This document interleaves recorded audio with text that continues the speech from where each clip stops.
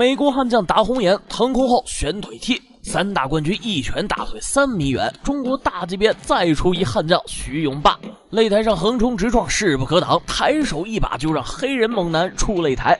徐永霸，中国3大冠军，人称铁血阵乾坤。他是一位名气和实力极度不匹配的选手。徐永霸19岁的时候，仅用40秒就 KO 了泰国传奇拳王蓝桑坤。这一战让徐永霸在国际拳坛有了名气，却没有彻底征服全民。可接下来徐永霸一个又一个的 KO 对手 ，KO 的还是国际知名选手。接下来就让我们一起观看徐永霸含金量最高的比赛。这是徐永霸的对手，皮肤黝黑，看起来比徐永霸大了一个维度。他是美国排名第1的人物，金腰带拿到手软，外号黑色炸药，职业战绩52胜47次 KO。他就是塞瑞斯·华盛顿，来自美国的30岁悍将。各位观众，在比赛中，徐永霸一来就展现出自己的散打出身，低草腿，啪的一下打击对手，这一招让华盛顿起了比拼的念头。毕竟这个这次华盛顿今年已经30岁了。黑色炸药转身一击，踢中裆部，徐永霸哀嚎出声。美国选手这一击也太过分了。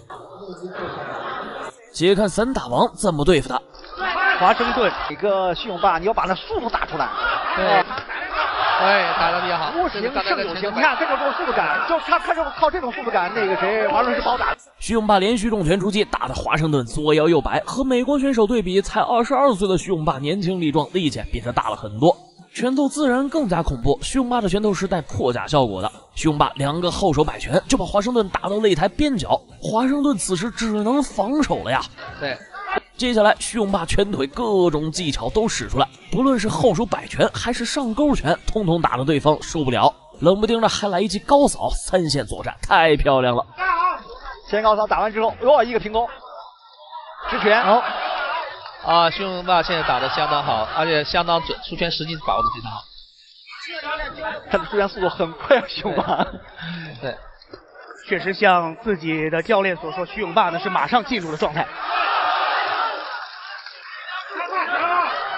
教练要徐永霸继续压制对方。好，这个后盾腿，徐永霸摆拳持续发威，结实命中了华盛顿的侧脸。华盛顿此时还没有防守，徐永霸组合拳出击，眼看优势在他，徐永霸却后退一步。他在干什么？就在徐永霸准备一击得手的时候，裁判出现终止比赛。原来是华盛顿的眼角被打出口子，徐永霸就是感受到血渍才慢下来攻击。对，脚上，眉骨脚上，眉骨已经打开了。徐永霸因为来自这个就是散打运动员，所以他们经常有时快进快出。但是呢，在自由搏击里头，应该像刚才这种机会是绝不放过，应该是连续进攻，对，把优势扩大。对，因为昆仑在比赛最后的10几秒的时候，徐永霸直接击倒读秒了对手，这一击太漂亮了。这个读8秒，读8以后的话会本局扣掉2分。对，在昆仑节的规则比赛里面，只是站立不读8，就是你站着里头就给我重击。好，接着应该徐永霸抓紧时间。对，对方重击以后防守能力会下降，对，是的，很容易被继续击倒。对，在第1回合中，徐永霸拿下了绝对性的优势，不仅让华盛顿的眉角开裂，还击倒得手。这一系列的攻击让华盛顿应接不暇，更让他在第2回合打得畏畏缩缩起来，差点又被徐永霸读秒了。就这个转身的摆拳，华盛顿想，这速度太快了。他要打中点，他不敢进来，对，现在华盛顿不敢进来了。华盛顿现在有畏惧。第一局徐永霸打得太好了。对，就是后直拳速度这么快，我无法防。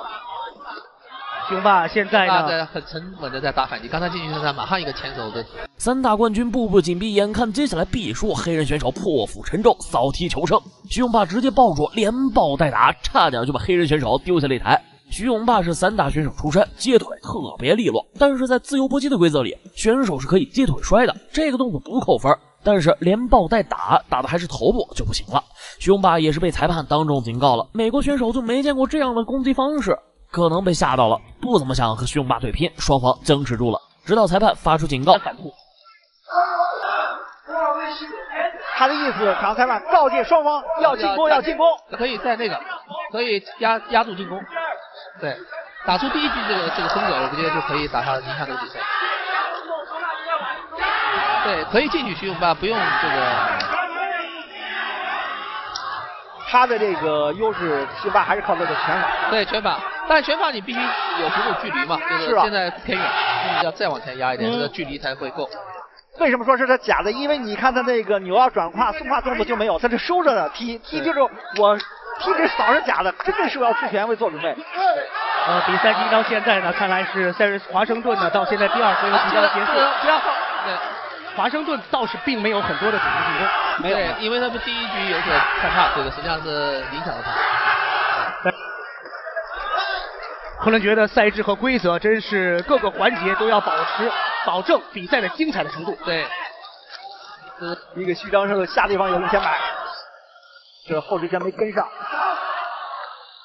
这是3，华盛顿边腿猛踢，徐永霸顺势接住扫踢支撑腿，华盛顿凄惨落地。开局给一个华盛顿一个下马威，华盛顿起身不放弃，连续2招扫踢都被徐永霸完美闪避。接下来徐永霸高扫踢上头，接上组合拳猛砸华盛顿，就让对手眼花缭乱。徐永霸的教练就一再叮嘱徐永霸要多加紧2次进攻啊，主动进攻，对，转身后摆打空。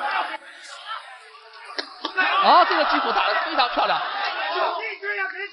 可以连续不出来，对这个，教练说连续不要出来。现在他那个训话的教练刘宪伟告诉他要打2次，顶进去要打2次，你不要这样犹豫。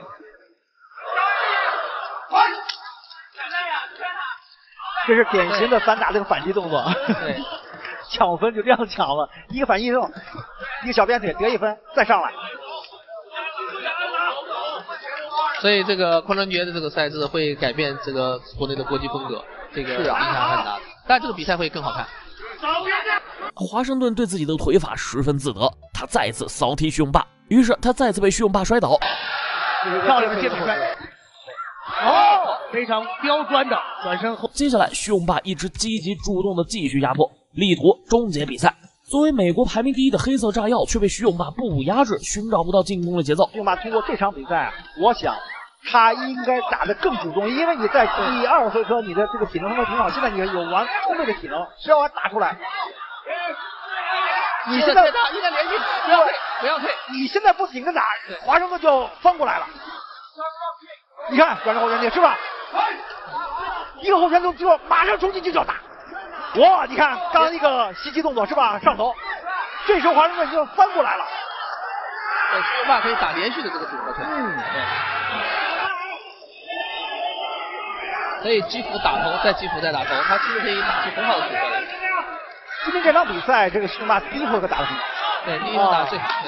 第2回合打通了，第3回合实际上美国的华盛顿是他今天这3个回合里面打最好的，对，最好的。现在是徐永霸就没体能了，双方体能有所下降。最终的比赛结果，观众老爷们心里都有数，徐永霸的优势太大了。果然，徐永霸以30比26的点数优势打败了美国炸药华盛顿。